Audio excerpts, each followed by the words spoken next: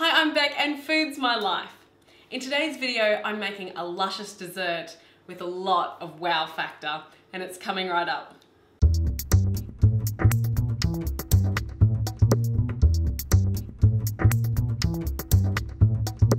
I'll be completely honest with you, I've never liked trifle. Never been a trifle person, never liked the mixture of textures, never really liked the flavours, until I found this recipe, and I've tweaked it a little bit to make it my own, and I like to call it my chocolate mousse and raspberry trifle.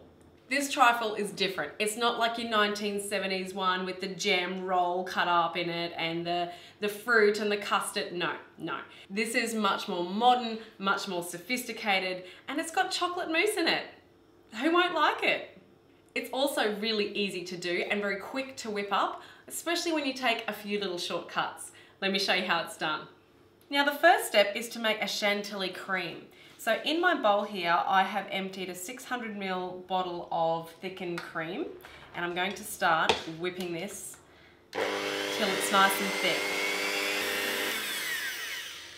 Now I can feel my cream start to thicken, nowhere near thick enough, but this is the stage where I'm going to stop and add 2 tablespoons of icing sugar. And this is what makes it Chantilly cream. Chantilly cream just means sweetened cream. So now I've added my sugar. I'm going to keep going till this is nice and thick, the perfect consistency I want.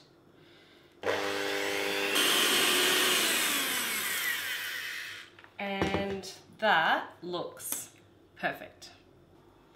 Next step, in another bowl, I'm going to empty a tin of evaporated milk. To this, I'm going to add half a cup of strong black coffee and one more ingredient, which is very important.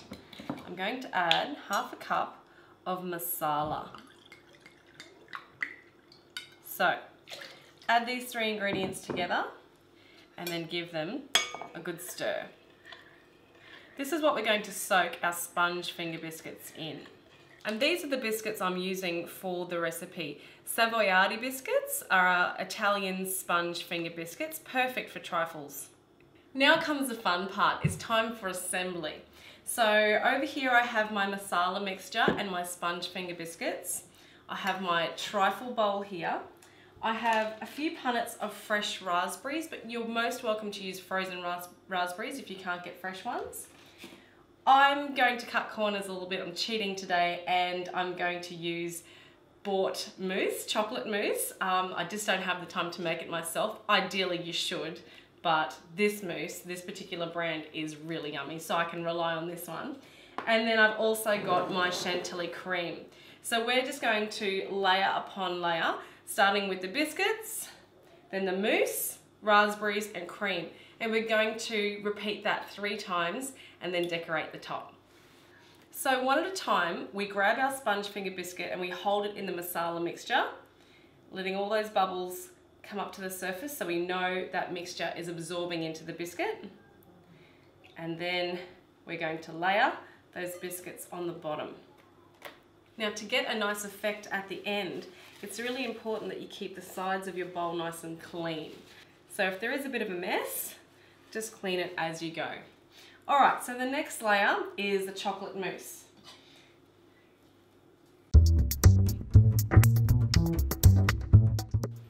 So the next layer is the raspberries, and you can just scatter them around on top, but I always think it's a good idea, just for aesthetic purposes, so it looks pretty, is to make sure that some of your raspberries are very clearly visible around the sides of the bowl first. This is what gives it a really nice effect once it's all layered in the end. We want to see those beautiful little red jewels. So the next step is our cream. Just take a nice generous helping and dollop it on top. So that's it, that's one layer. I'm going to go ahead now and do that all over again.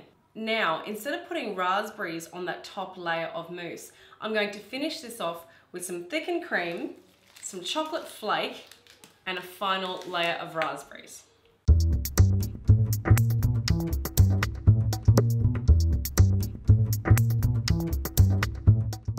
Wow, look at that. That is absolutely beautiful, elegant, delicious.